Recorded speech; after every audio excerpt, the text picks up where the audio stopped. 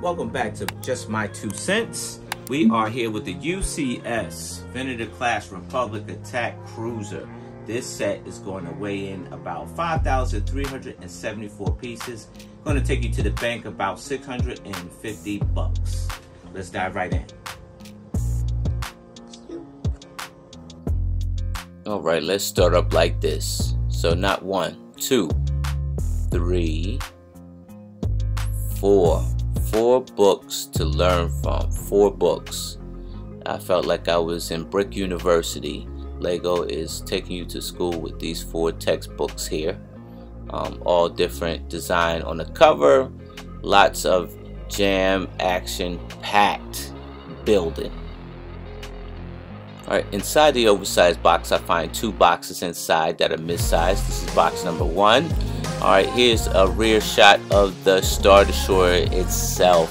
It seemed like the jets on that thing are really glowing through the photo. On the other side, you have the Star Destroyer in the atmosphere of a planet, and you can see it in action right here. Man, the box art is through the roof on this one here.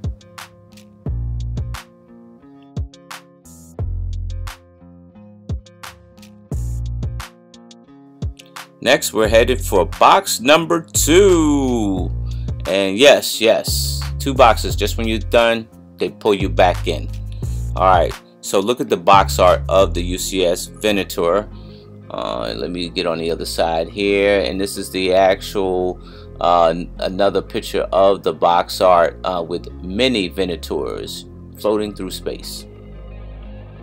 Alright, so let's take a look at this thing. This definitely took me a while to press out, but work with your boy here. Here's my review. It took me a little while to press these plates out, and so now here we go. Alright, let's take a look from front to back. Man, that nose of the ship is sleek. I love this red stripe going straight down the middle. I love the use of the red tiles here. A lot of slopes for the command center.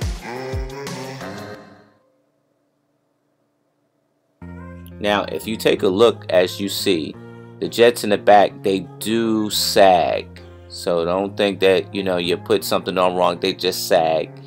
Trying to find a way to fix that. Love the Easter egg of the gunship.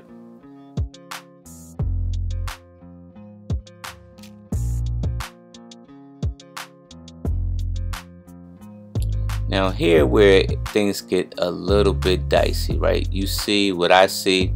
Just plates, really nothing to really look at on the underside, very plain. You have the opening bay right here, but that's about it. Like, it's just at the bottom of it is very plain. And I know that like a lot of Star Wars ships are plain underneath, but give me something. So count them, my friend. You get 8 jet propulsors, 1, 2, 3, 4 on the left side and 4 on the right side. You also get 8 turret guns. You got 1, 2, 3, 4 on the right side and another 4 on the left side.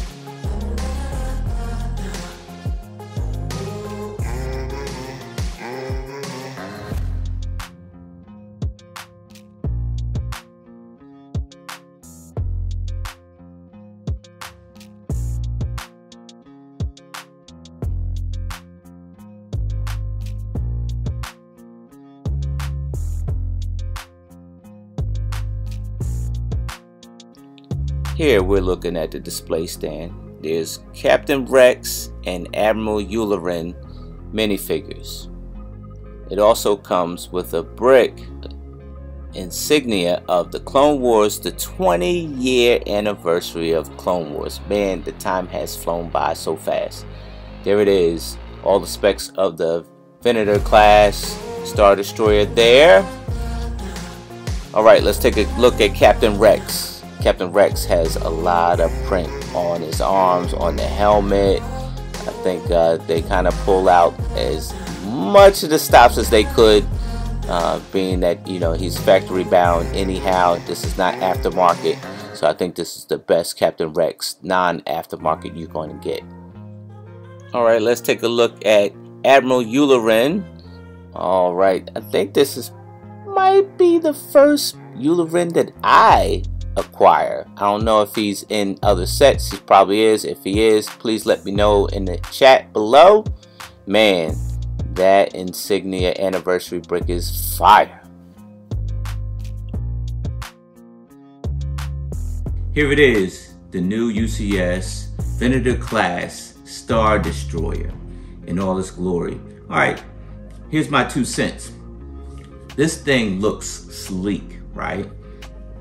It's very eye-catching for display only. When I say display only, here's some things that maybe the design team missed is that, you know, you got the turrets here. Would have been good to see that these Gatling guns here probably would have like been able to move a little bit, or even the bay here in the movie, the bay opens up and that's where all the smaller starfighters fly out at.